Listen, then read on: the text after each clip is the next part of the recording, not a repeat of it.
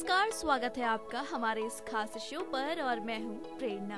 हम सभी को ढाबे का खाना बहुत पसंद होता है। मसालेदार करी का स्वादिष्ट स्वाद ही हमारे मुंह में पानी ला देता है। लेकिन हर बार जब हम उनके भोजन की लालसा रखते हैं तो हम सभी एक ढाबे पर नहीं जा सकते। इसलिए हमने ढाबा स्टाइल पनीर की इस स्वादिष्ट रेसिपी ढूंढी है जो आपके लिए बेहतरीन ढाबा स्वाद और पनीर लेकर आएगी। तो आइए आपको बताते हैं ढाबा स्टाइल पनीर बनाने की सामग्री।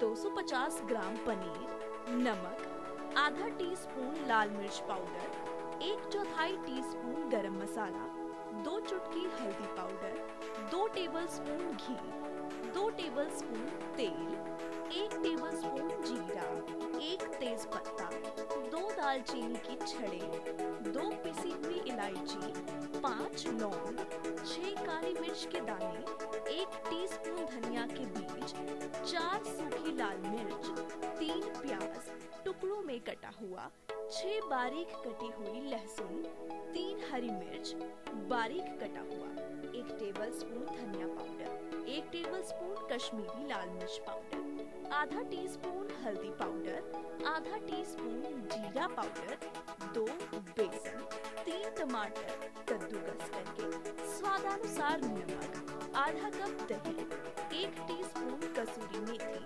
1 टीस्पून गरम मसाला। तो चलिए आपको बताते हैं ढाबा स्टाइल पनीर बनाने की विधि।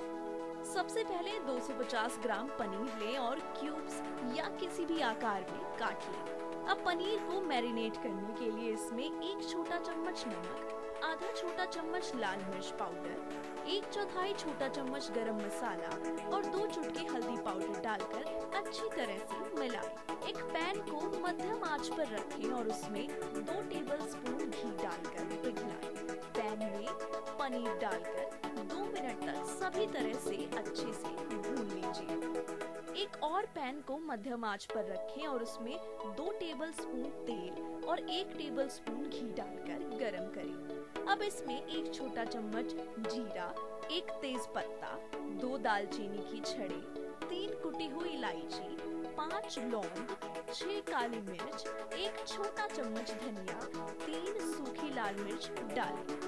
धीमी आंच पर खुशबूदार होने तक भुनें। अब 3 बारीक कटे प्याज डालकर सुनहरा होने तक भुनें। प्याज के अच्छे से भुनने के बाद इसमें 1 इंच कद्दूकस किया हुआ अदरक, 6 बारीक कटी हुई लहसुन की कलियां डालकर सभी चीजों को भून लें। अब इसमें 3 टुकड़े हरी मिर्च, 1 बड़ा चम्मच धनिया पाउडर, 1 बड़ा चम्मच कश्मीरी लाल मिर्च पाउडर, आधा छोटा चम्मच हल्दी पाउडर, 1 छोटा चम्मच जीरा पाउडर, 2 बड़े चम्मच बेसन डालें।